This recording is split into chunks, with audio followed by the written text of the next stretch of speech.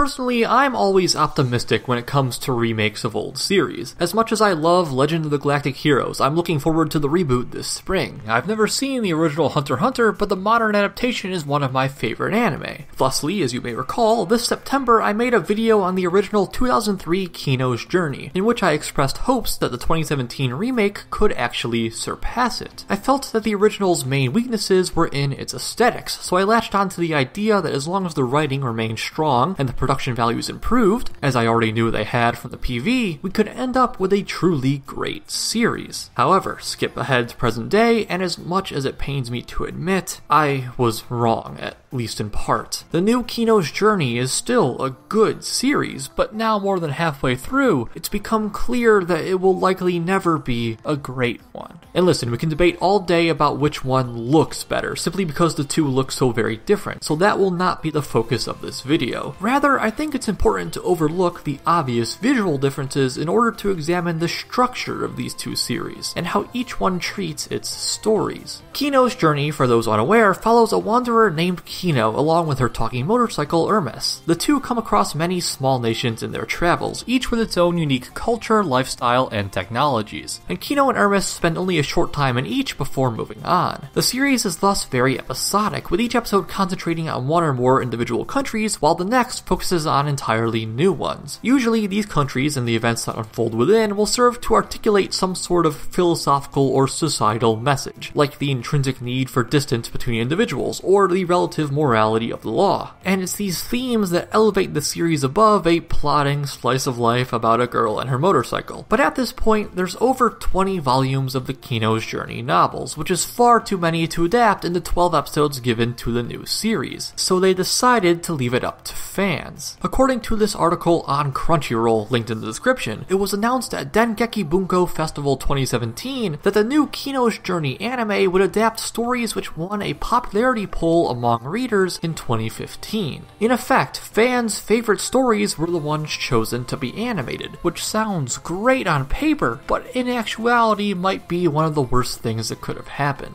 As the new series has progressed, there have been certain recurring elements cropping up in nearly every episode, namely death and or violence. The original series certainly had both of these things, but it was hardly an action show or a drama in the traditional sense. Kino herself was almost always a passive observer, bearing witness to the events and peoples of each nation, but only directly interfering in the most extreme of circumstances. In several episodes, she did little more than converse with the native inhabitants, gathering their stories and merely looking on as they lived their lives. But this time, over the span of, at the moment, 7 episodes, Kino has already toppled the status quo of 2 countries and actively defended a third. In 2 more, while Kino herself remained neutral, the presence of death permeated the episode's proceedings. There's really been only one episode which displayed no degree of direct conflict, being episode 5. So why is that a bad thing? Being different from the original isn't inherently bad. In fact, a heavier action focus would probably hold a stronger mainstream appeal and get more people to watch it. But this is at the expense of atmosphere and coherency. If you leave a vote like this up to fans, they're going to select the immediately memorable stories, mostly the bombastic and explosive ones, the climaxes as it were. And the thing about climaxes is that they work well in moderation. They have to be built up to feel impactful. Take for example the Colosseum narrative, as of yet the only story to be adapted by both series, taking place over episodes 6 and 7 of 2003 and episode 2 of 2017. This tale is noteworthy for involving a lot of fighting, hence the name Colosseum, culminating in an ending where Kino leaves the country in shambles. Putting aside the comparatively tortured pacing and lack of detail in the remake, the story's different placement in its respective series lends a totally different weight to its events. In the 5 episodes prior to Colosseum in the original, Kino had killed people, but only when her own person was in immediate danger. She had to that point taken no actions to change or fix the broader world around her, and this then made her intervention in Colosseum all the more stunning. It showed that there was a level of cruelty and injustice that even Kino would not just stand by and condone. However, by placing these events in the 2nd episode, the remake creates a dramatically different first impression of Kino, not as a Ginkgo-like nomad who only interferes when things are at their most dire, but as a badass vigilante with no qualms about overthrowing governments on a whim, which is reiterated when more or less the same thing happens in episode 4. By constructing a plot of mostly climaxes, mostly the big battles, without any of the usual downtime, this new series presents the viewer with an extremely lopsided characterization of Kino. This attitude of storytelling also manifests in other more subtle respects, such as the fact that the 3-day rule, the general rule that Kino spends only 3 days in any nation, is practically non-existent, because again, the climaxes are climaxes since they break convention. They're the ones where she unexpectedly does stay more than 3 days. By not actually showing her 3-day routine more than once, the series neglects to even establish the convention that it later breaks. And I suppose this was made even more difficult when there's 3 episodes where Kino isn't even the main character, which is fine on principle, but again, stunted by trying to break a convention that, were it not for the title of the series, only kind of existed. Now you could argue that the initial root of this whole train of thought was speculative, and you would be correct. I have no way of knowing that fans truly did prioritize the action-packed stories for that reason. This could all be coincidence. However, it doesn't really matter. The new Kino's journey is what it is, leading to the failings I articulated, regardless of the exact reasons why it was produced that way. And what this all amounts to is that the remake fails to establish much of a consistent tone or philosophy. It feels cobbled together, each episode too caught up in its own spectacle to let the smaller moments breathe and feel purposeful, when they even exist at all. I guess you could approach it as a love letter to fans, adapting apparently the most well-known stories of the franchise, but taken in its own right, it just comes off as somewhat erratic and ill thought out. Please note, this is not to say that the new Kino's journey is irredeemable or unwatchable. Hardly. I'm still having a good time with it. The stories it adapts are still written by the same author with the same themes on people and society that he so loves. And we do have 5 episodes left to go, but its continued insistence on adapting only the most action and death-filled stories blunts the unique edge that its predecessor bore.